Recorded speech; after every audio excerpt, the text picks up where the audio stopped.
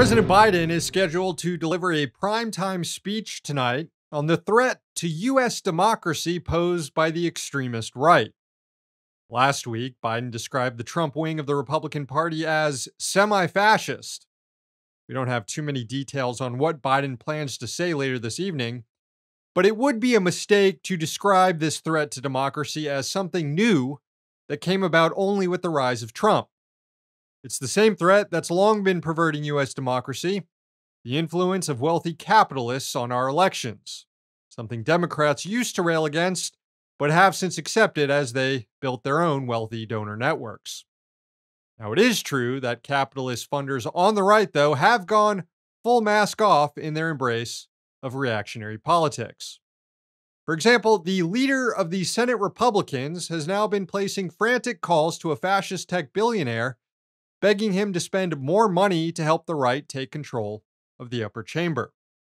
The Washington Post reported that Mitch McConnell is growing concerned about the GOP's chances to retake the Senate, with extremist candidates running in Ohio and Arizona. So he's been calling up Peter Thiel. Thiel is one of the co-founders of PayPal.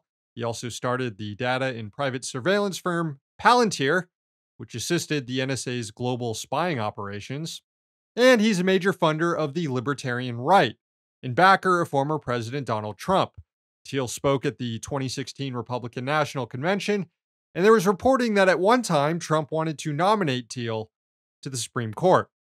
He's also the guy who bankrolled the lawsuit that put an end to Gawker because he didn't like the site's reporting.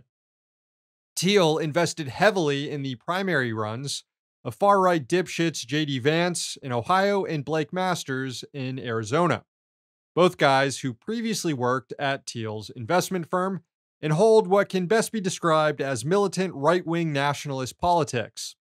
They've advanced white supremacist ideas around the Great Replacement theory, the idea that white people are being replaced in the country, and they've used eliminationist rhetoric against the LGBTQ+ community. Thiel's money helped propel Vance and Masters into the general election, but to the dismay of Mitch McConnell, Thiel doesn't want to spend more money in the races. Here's how the Post reported on it. Quote, after J.D. Vance won the Republican primary for Senate in Ohio, Minority Leader Mitch McConnell called Peter Thiel, the billionaire investor who had pumped $15 million into a super PAC backing Vance, to congratulate him, but also to make a request. Since McConnell's resources were limited, the senator said, would Thiel continue to finance Vance through the general election? Thiel reportedly declined, so the McConnell-linked PAC known as the Senate Leadership Fund started pouring its own money into the race to support Vance.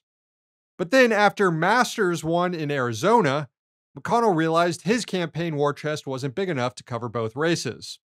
From the Post, quote, McConnell told Thiel over the phone last week that Vance's race in Ohio was proving more costly for the Senate Leadership Fund than anticipated, that money was not unlimited, and that there was a need for the billionaire to come in a big way in Arizona.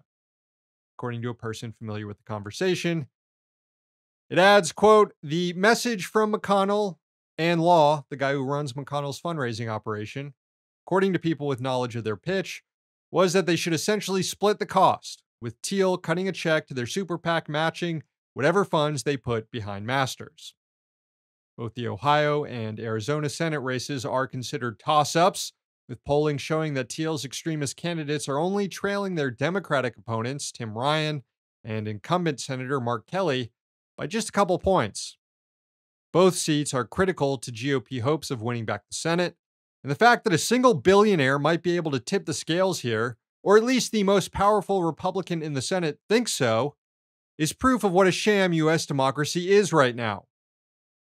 That's not to downplay the right's assault on free elections and its use of non-democratic means to seize power, like violence and fraud. Things can always get worse.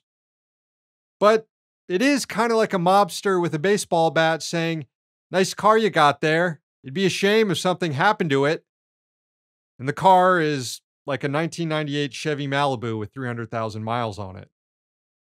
Hey, thanks for watching. Hit the subscribe button so you don't miss any of our new videos. Also, if you want to see Means Morning News in its complete form, not just the clips we post here, Head on over to Means TV and get access to all our new episodes and our entire backlog, plus tons of other great movies and original TV shows.